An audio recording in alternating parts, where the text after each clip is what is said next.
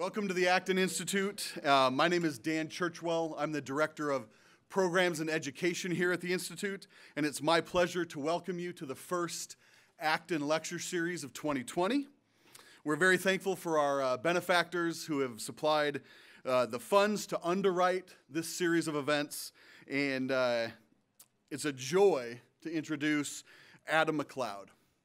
Adam MacLeod is the professor of law at Faulkner University in Alabama.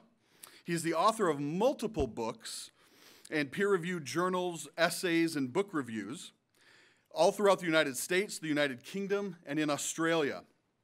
His most recent book, which launches next week, we couldn't make the schedules work, but his brand new book, of which this lecture is based, launches next week. It's called The Age of Selfies: Reasoning About Rights When Stakes Are Personal. And it's available for pre-order right now, and it will launch next week. You can find it at Amazon or Rowan and Littlefield Publishers, and he will explain more about that book later. Professor MacLeod teaches courses concerning property, intellectual property, jurisprudence, and private rights theory. He's also taught at and been accepted into the James Madison program of a graduate seminar at Princeton University. He contributes to Journal of News and Public Opinion, such as the Washington Times, the New Boston Post, and Public Discourse. Professor MacLeod received his BA from Gordon College and his JD, magna cum laude, from the University of Notre Dame Law School.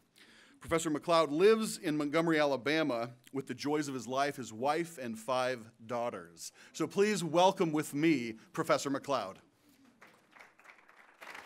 Thanks, Dan. Appreciate it. Well, what a joy it is to be back at the Acton Institute. Every time I participate in an Acton event, I always learn more than I teach. If I were a more clever economist, I could come up with a quip about Pareto optimal exchange of knowledge or something, but I'm a lawyer, so we don't do that. I'm here to talk about public discourse and the problems in public discourse today, which is a bit of a dangerous endeavor. These days, talking about civic discourse is not for the faint of heart, as I'm sure you are aware. On some campuses, notably in recent months, Middlebury College and UC Berkeley, it has actually become a contact sport. And even when it doesn't lead to physical violence, public discussion about important civic questions is often more pain than gain. And so many people, particularly young people I've found, just don't do it. So ask a student whom you know who's enrolled in a high school or a college or a graduate program and who doesn't adhere to the prevailing orthodoxies in that program, whether they feel free to challenge those prevailing orthodoxies in the classroom. And I suspect they'll tell you that they don't. Or just reflect on your own experience. Think of a moment recently when you found yourself in a public place where cable news or talk radio or NPR was playing in the background, and think about how you behaved yourself. If you behave as I do in those situations, for example, at a gate terminal subjected to CNN's particular brand of journalism surrounded by strangers, you will try to make yourself as inconspicuous as possible. You'll try to avoid making eye contact with people, keep your facial expressions as unexpressive as possible, and generally behave like a child might if she accidentally fell into a lion's den at the zoo, or maybe someone on the sidelines of a collegiate basketball game in Kansas. I personally particularly try to avoid the guy who's shaking his head and talking about those people. I don't know if I'm one of those people, and I don't want to find out because I left my body armor at home. So we have a problem with public discourse today, and this problem is very complex. I'm going to focus on just one aspect of it. It's an aspect that I explore at some length in this book, The Age of Selfies, which Dan referenced. And the problem that I want to take up is that we express many of our disagreements today on important civic questions in moral terms, as moral disagreements. But in general, we do not understand moral arguments. That's what I think is part of the problem. If I'm right about this, then in the short term, we should stop trying to agree. Our goal should be more modest. We should learn first how to disagree well, how to achieve genuine disagreement. And once we've understood our disagreements, I think we will discover that we can live peaceably with each other in spite of many, though not all, of our disagreements. Now, this is not a call to incivility. To the contrary, to be truly civil to each other, we need to understand each other. To state another person's view accurately and disagree with it is far more civil, I think, and far more difficult than to ignore our radical differences. We need to respond to the concerns that actually motivate people, rather than attribute to them motivations that might be far from their minds. We must, in short, learn to disagree well. For some of our substantive differences are so radical that being neighborly just isn't enough. By our language, we indicate that we disagree about non-negotiable principles, what is good and what is evil. We speak to each other as if we are as divided today as Americans were in the 19th century about slavery. So we should not be surprised if our differences defy even our most charitable and best-informed efforts to reach consensus. The stakes could not be any more personal. We disagree both about what we should do and about who we are becoming as people. So listen to this bit of practical wisdom from a prominent congresswoman. Quote, "The question of marginal tax rates is a policy question, but it's also a moral question. What kind of society do we want to live in? Are we comfortable with a society where someone can have a personal helipad while this city is experiencing the highest levels of poverty and homelessness since the Great Depression? I'm not saying that Bill Gates or Warren Buffett are immoral, but a system that allows billionaires to exist when there are parts of Alabama where people are still getting ringworm because they don't have access to public health is wrong." Now, a generation ago, polite company might have blushed at such talk. Morality was for the church, the synagogue, the family dinner table, maybe the bedroom if you're into that sort of thing. Arguments about moral wrongs were often heard just outside the halls of cultural and political power, mostly from religious conservatives, such as Jerry Falwell's moral majority. But the really important, pressing questions of public life were supposed to be resolved exclusively on the basis of neutral reasons, such as democracy, efficiency, and equal protection of the laws. Today, by contrast, the vocabulary and rhetoric of mainstream thought leaders are openly moral. So to put the matter somewhat pointedly, the language of Representative Alexandria Ocasio-Cortez, which I just read to you, sounds less like that of former President Bill Clinton than it does like that of former Alabama Chief Justice Roy Moore. So the project of civic discourse in our age of moralism, I think, is both pregnant with promise and packed with peril. On one hand, moral reasoning can be productive if done well. Discourse about good and evil, right and wrong, has certain advantages over discourse that is confined to neutral political ideals. It gets much closer to the sources of our disagreements and therefore to what really matters to us. We had our differences during the era of political neutrality, but we stopped achieving genuine disagreement and simply became disagreeable. It's much better, I think, to understand each other's fundamental concerns, to demonstrate mutual respect for each other as human beings, beings who reason about what matters. We must undertake to comprehend and respond to the reasons for which people actually act. We should not attribute to others motivations, results, and consequences they may not intend. So when we encounter, for example, a person who expresses alarm over anthropogenic global warming and wants to cut carbon emissions, we should take their motivations as we find them. It's fair to point out to the person that there are costs to overreacting, that there are dangers of increasing government's powers, but we should not attribute to them a motivation to be authoritarian. Similarly, when we encounter a person who believes that male and female are given in nature and who cannot in good conscience cater a same-sex wedding, we should not attribute to them an intention to discriminate unlawfully. It is fair to point out that certain people will take their view as expressing moral disapproval or disapproval of them personally, but we should not portray them as a bigot. On the other hand, many practical questions facing us today are not nearly as simple as our moral rhetoric suggests. Reasonable minds disagree about many important questions. And where a practical question admits more than one reasonable answer, to make a moral claim can be a way of cheating. to end what should be a longer and more detailed conversation.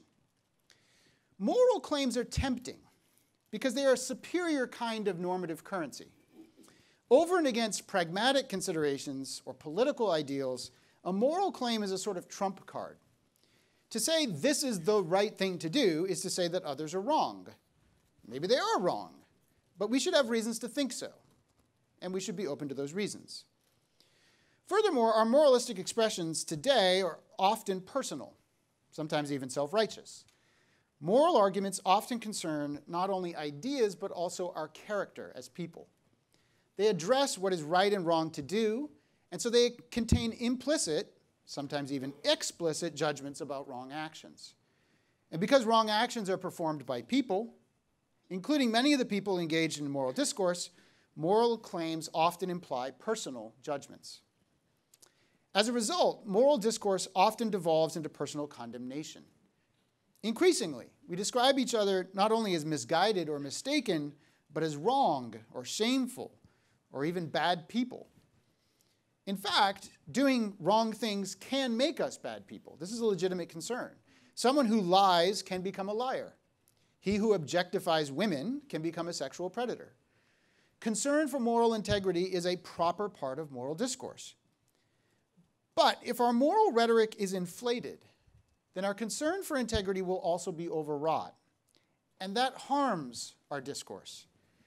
No one, no matter how tendentious his beliefs and vulnerable his opinions, will ever be persuaded by people who convey their belief at front that he is evil.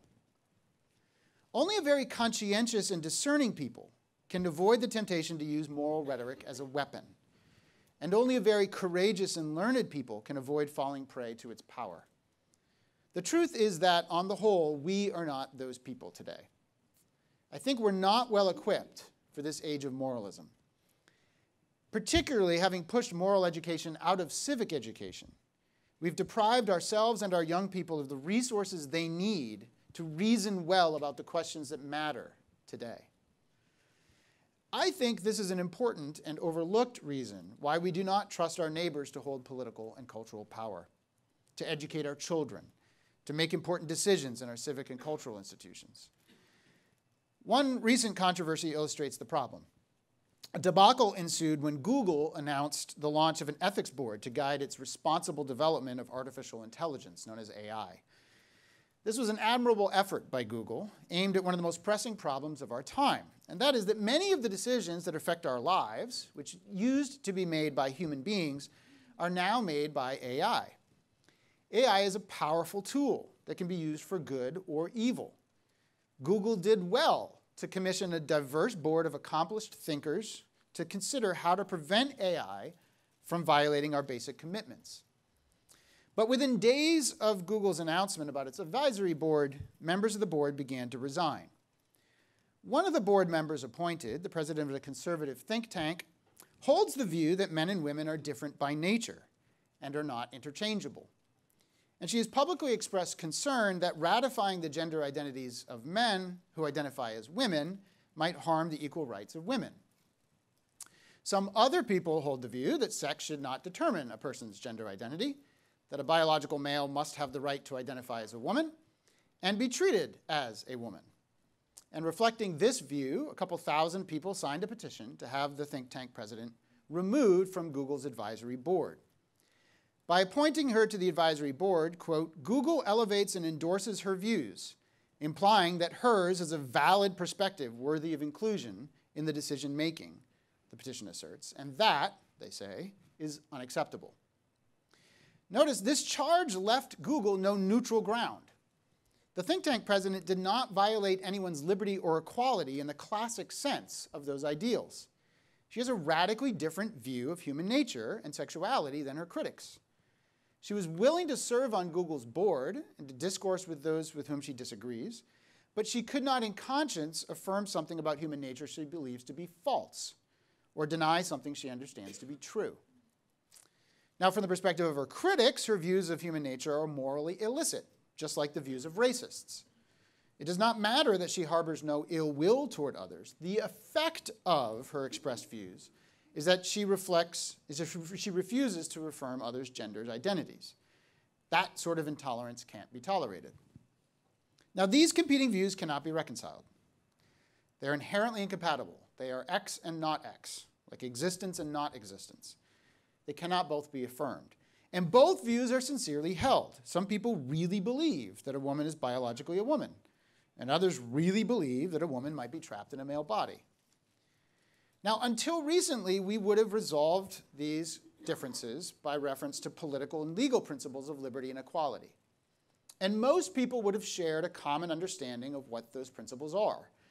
The principle of liberty, until recently, meant that everyone is presumed innocent and left alone to live their lives until proven otherwise. No one may be subjected to imprisonment or other liability unless and until they're proven to commit a legal wrong.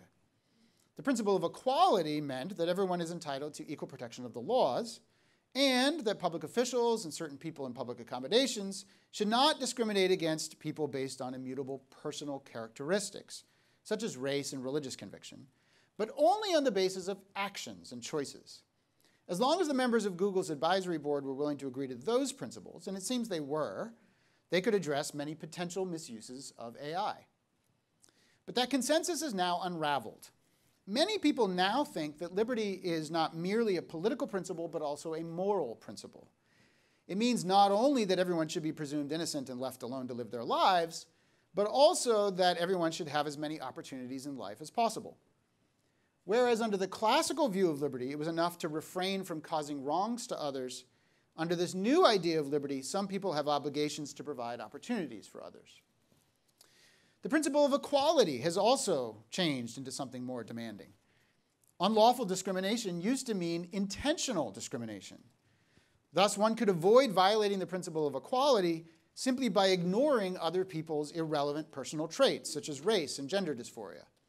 As long as we made decisions about others based on their choices and actions, it didn't matter what race they were, what convictions they espoused, or how they identified. Now, many people think that equality has an affirmative aspect. It's not enough to avoid discriminating intentionally. Now, one has an obligation to ensure that one's decisions do not have disparate effects on others. So someone who makes a decision without regard to race might be held responsible for racial discrimination if racial minorities are unintentionally affected by the decision in disproportionate numbers, for example. So equality is taken to mean not just equality of respect, but also equality of result. So in these ways, even our basic commitments to liberty and equality have become morally controversial. In the short term, it's difficult to see any reasoned resolution to our discourse that will satisfy everyone. So the project then, I think, is to rebuild the resources of moral reasoning. We're not going to get anywhere trying to prop up the crumbled edifice of political neutrality. I think this project has a number of phases, but in the time remaining, I'm going to discuss three of them, 3 phases of this rehabilitation project. Each draws resources from something called the natural law tradition. It's an American tradition, affirmed at varying times to varying degrees by John Adams, Abraham Lincoln, Robert Jackson, Martin Luther King Jr., and others. But I think it's a tradition that many Americans do not understand well enough today. The first deficiency is moral skepticism. The idea that moral claims do not correspond to or orient the mind toward knowable, objective reference. Now, this affliction is most obvious in postmodern theories and practices. Obviously, the one that everyone calls to mind immediately is intersectionality theories. But I think it's actually more pervasive. I think it even afflicts some conservative and libertarian groups who reject customs and conventions that enable us to get along in a world of moral indifference and imperfect information. Moral skepticism generally leads to authoritarian proposals. Many moral skeptics want to derive moral imperatives from some theoretical understanding that is available only to members of their groups in a sort of Gnostic sense. And then they want to impose those imperatives on others to whom they're not available by reason. To remedy this deficiency, I think it's enough to pay attention to our own practical reasoning, which reveals that we really do believe there are important goods at stake in our public controversies, that we share many of those goods in common, and that we know the value of those goods. The fact is that we all reason about what to do. We all ask practical questions as we go about our lives. And this fact, that we ask and answer practical questions, reveals that we are not moral skeptics in practice, though we are in theory. For example, philosophers and other experts can articulate lots of clever theoretical arguments that human life is not intrinsically valuable. But notice, in practice, we do not demand a justification of someone who saves another person's life. We see the point of that act in the value of the life saved. We do demand a justification before going to war. And we demand that justification to include as one of its essential premises that human lives will be saved. So that some academics and intellectuals maintain theories of moral skepticism about the value of life does not give us sufficient reason to be skeptical. Practical reasoning is often a surer guide to truth than theoretical reasoning because it's less tolerant of error. If I come to the conclusion that the United States Constitution was ratified in 1890, or that a water molecule is comprised of 4 atoms, I will be no less wrong than if I conclude that the beef sitting in the back of the refrigerator for the last 3 months is not rancid. But I will be less sick. So we can begin to make our public discourse more civil and productive by reframing our controversies in less abstract and more practical terms. So consider briefly controversies about immigration reform. As long as we stay at the level of abstract or theoretical reason, it's easy for us to remain in unproductive controversy.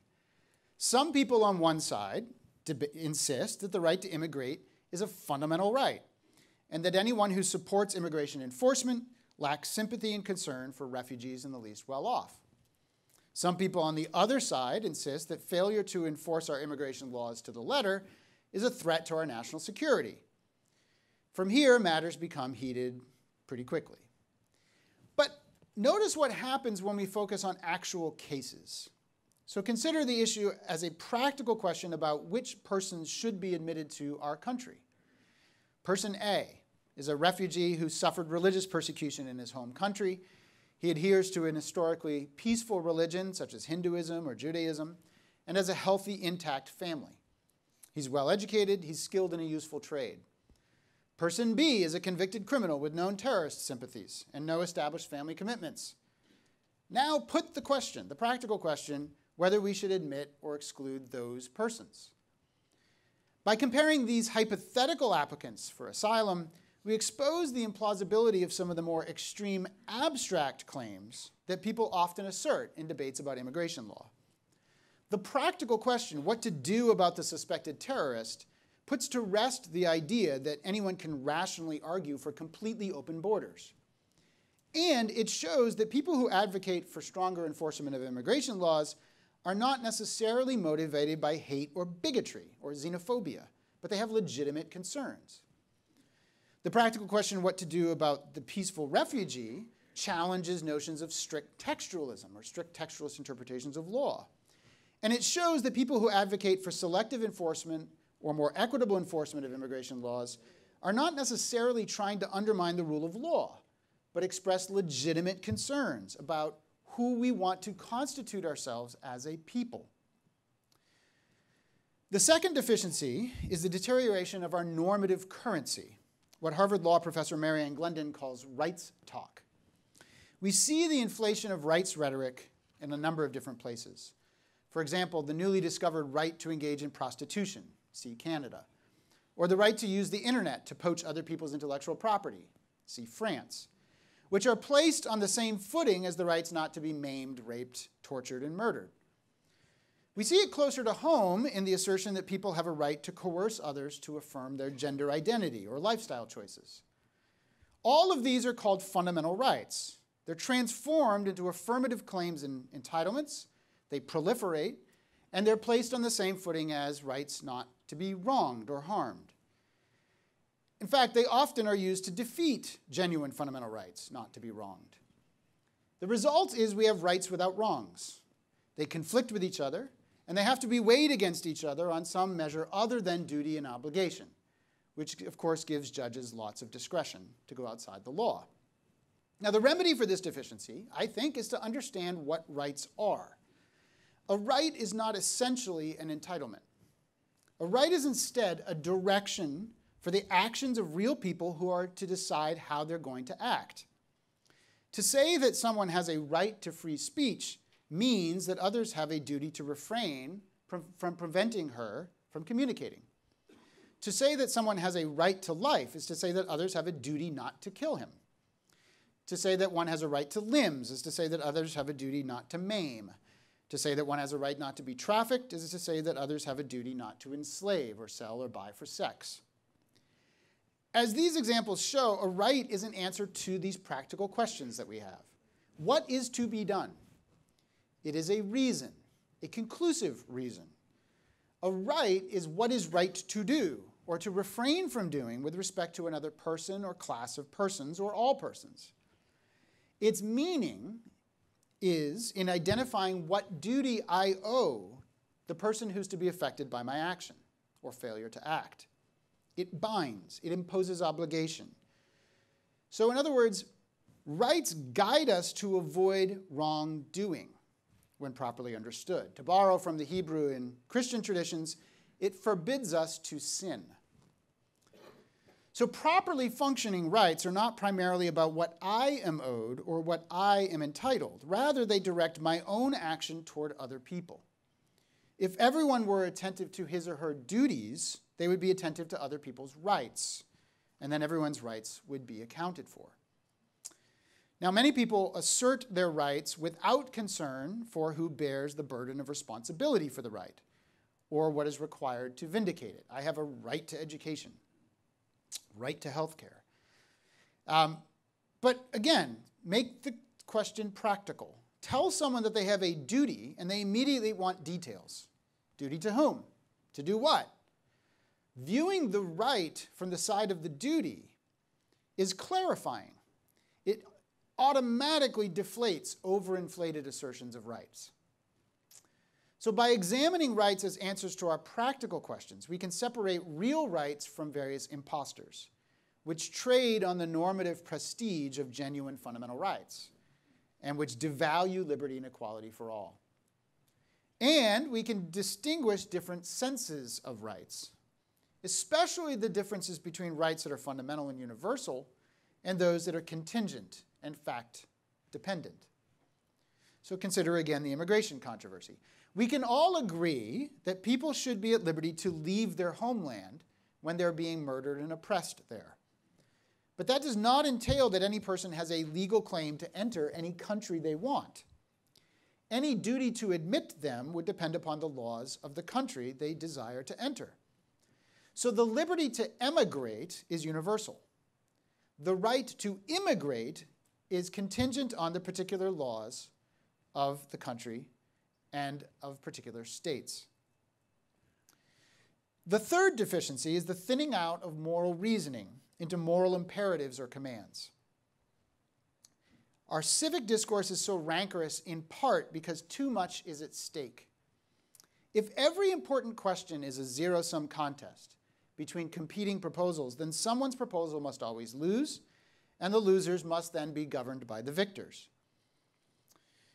And the victors, of course, remember, are people whom the losers considered to be not only objectionable, but unreasonable, or even wrong. But that's if. What if most of our controversies need not be zero-sum contests? What if we can live out many of our differences reasonably? To achieve the pluralism that can enable us to live together in spite of our differences, we need to employ what I call in the book the power of indifference. Most of our practical questions admit of more than one possible reasonable answer. These are questions of what Thomas Aquinas called determinatio.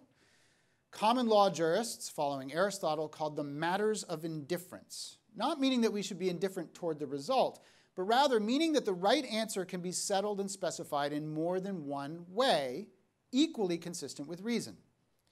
Not all answers will be equally reasonable, But unlike questions of absolute rights, matters of indifference allow us to disagree within reason. People have absolute rights, and they're important. We all have exceptionless duties not to enslave, defame, and kill. And so we all have absolute rights not to be enslaved or defamed or killed. But as long as we stay within those moral boundaries, marked off by those exceptionless duties, we have great freedom to settle on particular duties of action and the rights that will correlate with them. Parents and teachers, for example, have obligations to educate and care for children. But not everyone must educate their children or students the same way or feed them the same food. Most important questions, I think, in our day are matters of indifference, despite the heated moral rhetoric often attached to them. This means that they are questions about which reasonable minds can disagree, or which are contingent on variable circumstances. Not all illegal immigrants are equally culpable. Not all business owners who refuse to celebrate same-sex relationships are discriminating because of sexual orientation. States need not have identical tax laws. States can use different laws to disincentivize abortion and protect the health of mothers from unscrupulous abortionists. Different schools and colleges can pursue different forms of knowledge and by different means. In short, we can have, to some degree, pluralism.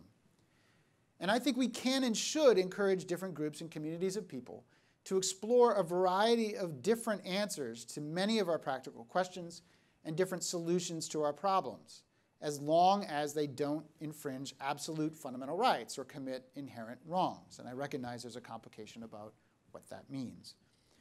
But I think allowing a greater variety of options and more freedom to choose between them would return practical reasoning to the domain of the practical. It would avoid many zero-sum contests, would lower the stakes of our disagreements, and it would likely lower the temperature of our discourse. And I think this is how human beings generally flourish. For a people to flourish in all the diverse aspects of our well-being, the common good, they must be free to choose to some extent a plurality of projects. For that to happen, governments and politics must be kept in their place. We can lower the stakes of our public controversies, lower the temperature of our civic discourse, and avoid zero-sum contests over totalizing plans of action if we will allow the plural domains of society to do their work. Now, to do this, we need to rehabilitate the norms and institutions that stand guard around the plural domains of society, which produce these different goods. I have in mind specifically vested property rights, conscience protections, and religious liberty. And I've written quite a bit about that in other contexts. So learning how to disagree well, I think, is just the beginning. I hope it's just the beginning. But now I'm out of time, so I'm going to put on my body armor and get ready for the Q&A. Thank you.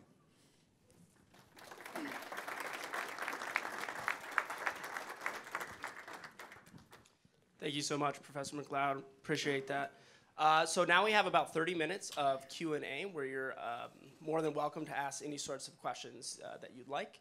But we would ask that you would please raise your hand and then wait until myself or my colleague come and hand you a microphone, because we have folks who are watching this via live stream that would love to hear your question as well. And if you talk without a microphone, they won't be able to catch that. So does anyone have any questions?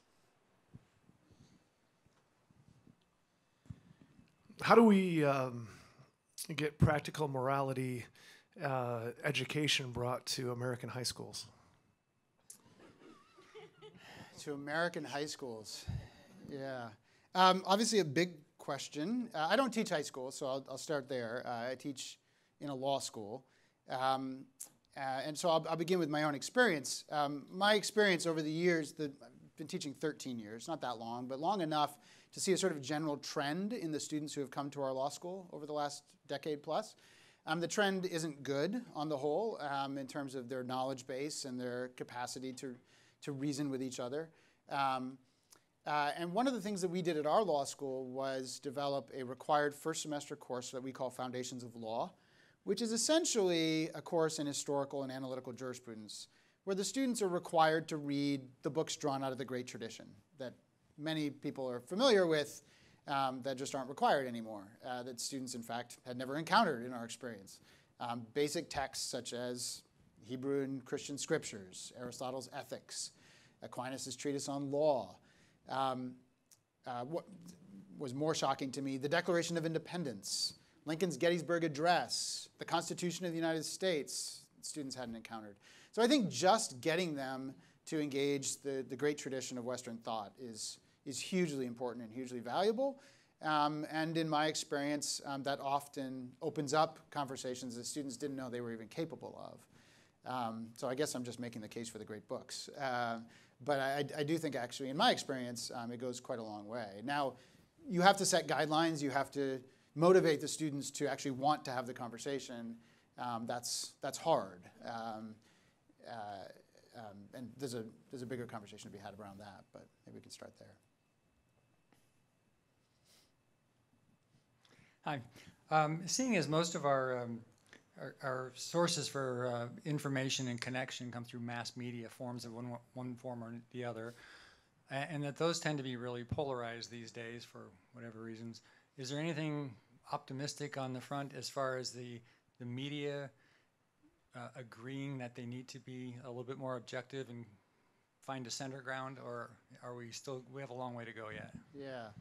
So I guess I want to maybe challenge the idea that sort of centralist or objective or neutral media ought to be our objective.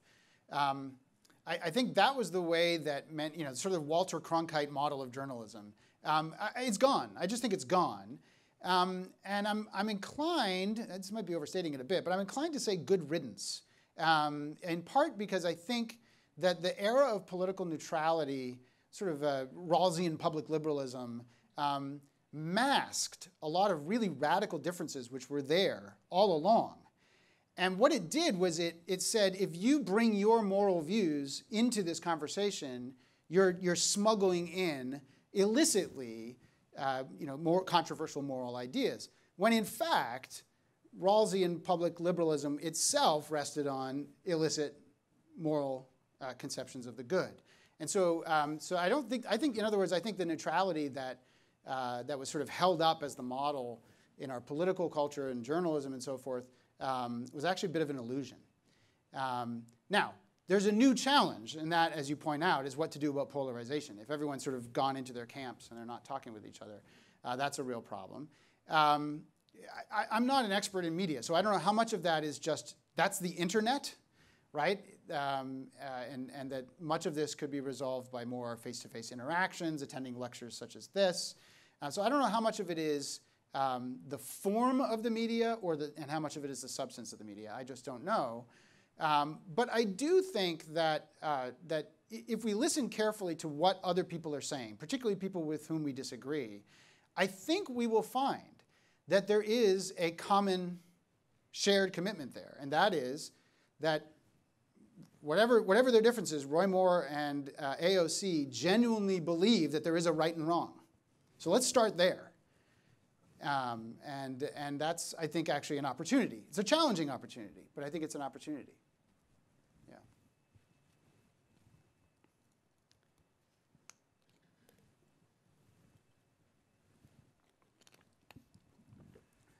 I'm interested in your rights, duties, responsibility triangle that you talked about.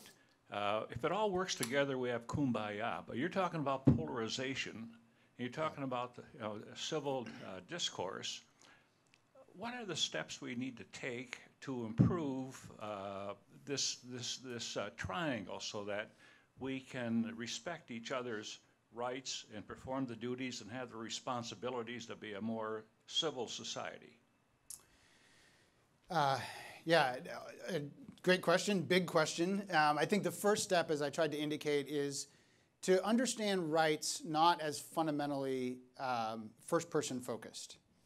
So I think there's quite a lot of work to be done in understanding that there is a rights tradition, which goes all the way back, both in common law and civilian jurisdictions, to Justinian and beyond Justinian. It's been around for centuries, and we can draw upon that tradition if we'll use it well, to understand rights as the just thing to do. So this goes back to the earlier question about educating high school students. If you get them to read, say, the dialogue between Socrates and Crito, and understand Socrates' argument that what is the just thing to do is not what I am owed, but fundamentally what I owe to my community, because I've enjoyed the benefit of its laws and its protection for myself and my family. So I think shifting that perspective around from what I am owed to what I owe others, I think is the first step. And the resources for that are all through the tradition. In fact, it's only very, very recently that rights have adopted this sort of exclusively first-person direction. So just getting them to read old books, I think, is a pretty good step. But I think the second part is challenging assertions of rights claims on moral grounds. To what good end is a right to engage in prostitution directed? Right? I mean, in fact, the laws which prohibited prostitution in Canada before they were struck down were protecting the rights of young women not to be trafficked, the right not to do wrong. That's an important right, which secures an important human good, bodily integrity, moral integrity. So just challenging rights talk on more fundamental moral grounds. And I think what you'll often find is people who are asserting those rather tendentious rights claims, they don't have anything to say. They've never thought about it, right? Because it's always worked. I just assert that I have a right to this, and everyone sort of defers. I think we just need to stop deferring. We need to do it politely, right? But just stop deferring. It shouldn't be a trump card anymore.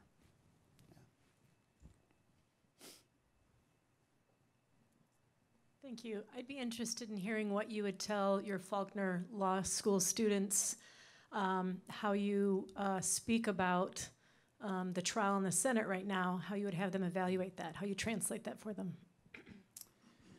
Well, they're law students, so obviously we're going to focus on constitutional questions, questions of legislative procedure, the Senate's rules, the way that the Senate constructs its rules and adheres to its rules. But personally, I would want to go more deeply. So I would want to talk about questions such as, what does it mean to take an oath of office? When I take the oath of office, whether that's of President of the United States, Chief Justice of the United States Senator, am I merely agreeing to stay within the black letter of the rules and then push those rules as far as I can without breaking the black letter? Or is the oath of office, in fact, a moral act? Am I, in fact, taking upon myself a moral obligation which requires me to understand law not merely as the set of black letter rules, but understand law as a moral enterprise? And to the extent that I am usurping or pushing the boundaries of the law, in fact, I am potentially harming that moral enterprise in which we all share. So that's a conversation that I would want to have with my law students. In fact, it is a conversation I have with them all the time. I'm fortunate to teach at a university where I'm allowed to have those conversations and no one bats an eyelash. Not everyone's so fortunate. Yeah.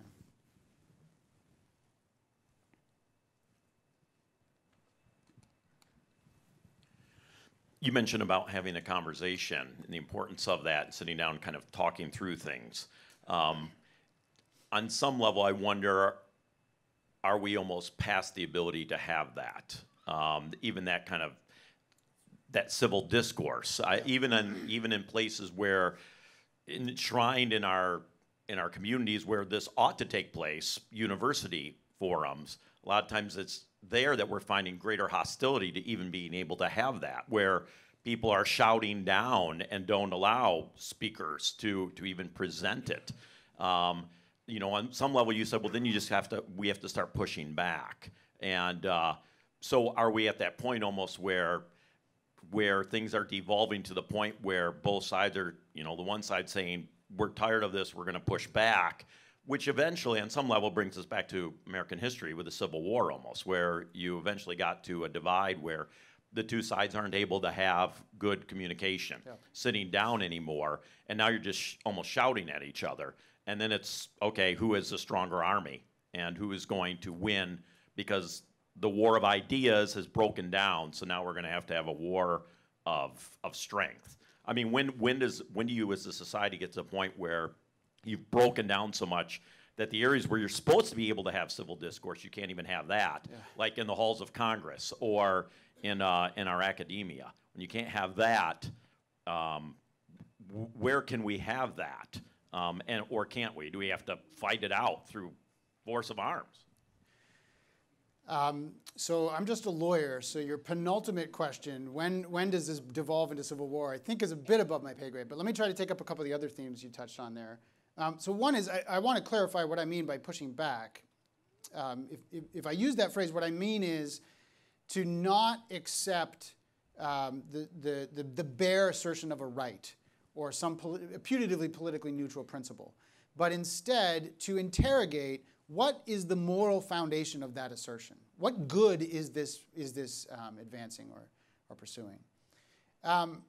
So I think actually there are theories, groups of people who actually are quite set against civil discourse, and I don't think we're going to make much progress with many of them. I mentioned intersectionality theories. It just so happens that I spent 7 months this year researching post-structuralist philosophy and intersectionality theories for another book I'm working on. And it's pretty dark stuff. They really genuinely believe that there are no external reference for some symbols and claims and assertions, that everything is constructed of relativistic discursive regimes and all this sort of stuff. You're not going to get very far reasoning with someone like that. So I think we just have to accept that there are some people we're not going to make much progress with. But here's been my experience. I've had a lot of students who've come into my classroom who begin the year spouting off all these intersectionality theories. I call them all the isms. They love isms, right? Which is just really a shorthand, sort of a shortcut around rational thought, right? I can just slap a label on it and I don't have to think about it. I can just sort of dismiss you. A lot of students who come in with all the isms, and the problem fundamentally is not that they believe it, but that they've never encountered anything different, right? They've literally never read, don't assume that they've read the Declaration of Independence, right? Don't assume that they've encountered Aristotle. Don't assume that they've ever read the Bible, right? So I think just what I've found is that the moment you start to illumine their ignorance, a lot of that just dissolves. And so I actually have great hope if we can restore moral education as part of civic education, that will see a lot of this improve. Just one anecdote. I'm sometimes asked to serve as sort of the token conservative on a panel of law professors and or academics someplace. And I distinctly remember a time I was asked. It was the height of the debates over same-sex marriage, to serve on a panel at Suffolk Law School as the token conservative. And it was what you'd expect. I mean, there was quite a lot of hostility. But the students in that room, and the room was packed, had just never heard the argument for natural marriage. They just never encountered it. And so they just assumed that anyone who opposes the redefinition of marriage is a bigot. Now, they probably still thought I was a bigot when they left the room, but at least they had encountered the argument, and maybe I'm just a rational bigot, right? But what I found was, as soon as the event ended, I was surrounded by a cluster of students. And the discussion very quickly moved off the question of marriage to the more fundamental question, is there truth and how do we know it? And now we're having a real conversation. And by the way, afterward, when I got back to my home institution a couple weeks later, I had the sweetest, most beautifully written thank you note from the LGBT Law Students Society at that law school.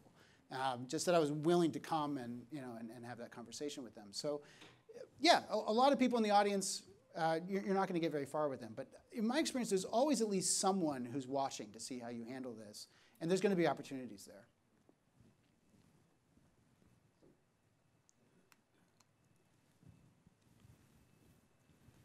I agree with the last question there about being pessimistic, but I've like Steve Bannon. I think he's a square shooter, and he talks about populism, and that's maybe the only way that we'll ever get back to somewhat typical. Answer? So, so populism, like all isms, I'd want to know what what we mean by it. So I think I.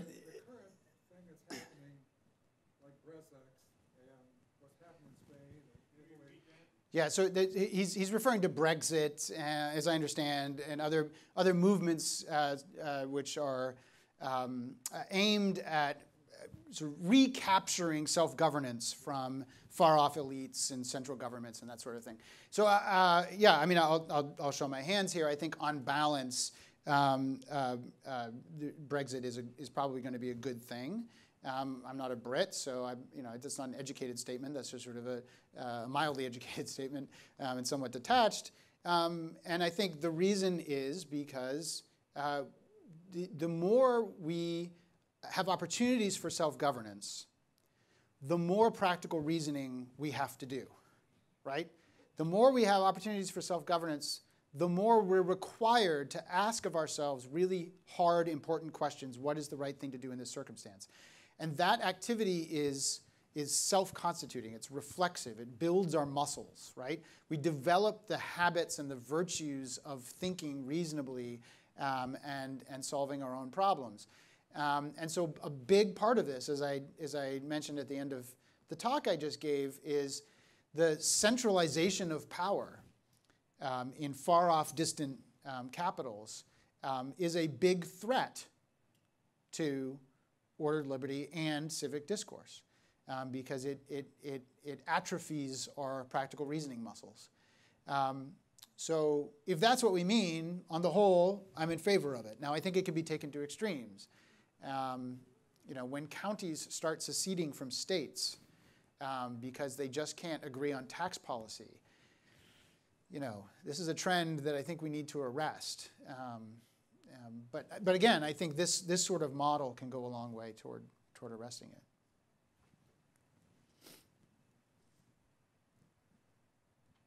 I think you're absolutely right about illuminating their ignorance.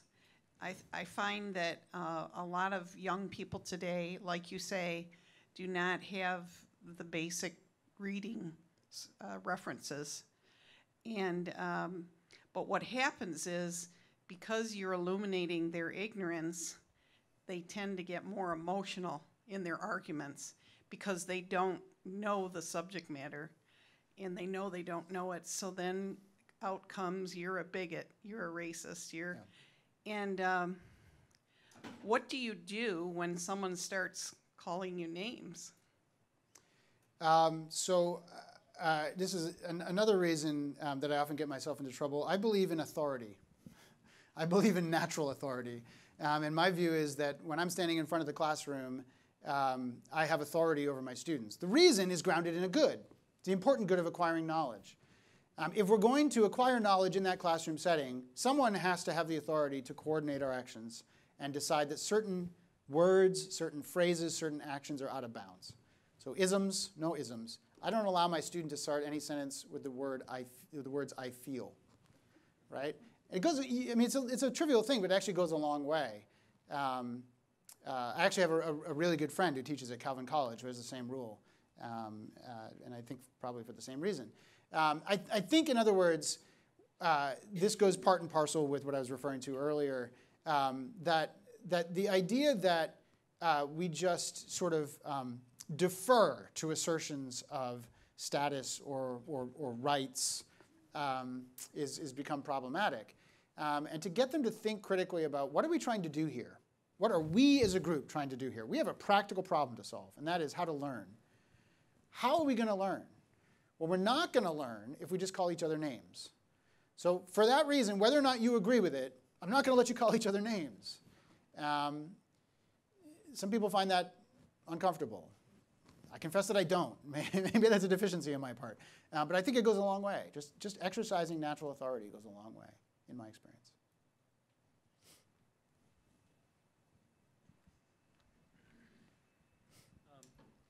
What you're describing sounds so much to me like what we've seen in the past 75 years in our legal system, and that is elevating what were generally thought as public policy questions, things to which people can disagree, elevating the answer to one of a constitutional in nature. It's a legal problem. This can't be debated anymore. It's no longer a political question. I guess first question, do you agree with that? And if so, how do you think that has informed this new way of thinking, where we always want to elevate things to that next level, take it out of the sphere to which reasonable people can debate it and argue it? Yeah, so I definitely see the concern to the extent that law is one of those neutral reference to which we all used to be able to refer. Does it sound like I'm proposing something in public discourse analogous to what's done by judicial activists? Is that yeah? So okay, so no, by no means. I mean, here's the reason: because I think law itself is part of that tradition which I referenced. Law itself is a moral enterprise. It has in law, and I think we need to understand what we mean by law. So when I speak of law, I don't mean the text. I don't even just mean the propositions contained in the text. I'm referring to a tradition which goes back centuries, which consists not only of our positive laws, our statutes and our regulations, but all of the customary norms and norms of natural law that we have understood ourselves to be governed by for centuries. It also includes private law, all of the contracts and property conveyances. In other words, law is far more complicated than just the text. And if you understand that, you suddenly discover in the law all sorts of resources that contain practical wisdom within them. So in other words, I think the study of law in that more comprehensive sense, which includes both customary law and natural law and private law, as well as the positive text, and understanding the positive text as either declaring or even in some cases changing in some respects but not others, those more ancient sources of law, actually is a tremendous resource for us. So I think actually judicial activists are on the other side of this question, insofar as they want to ignore law as a rich source of practical reasons for our deliberations. Yeah.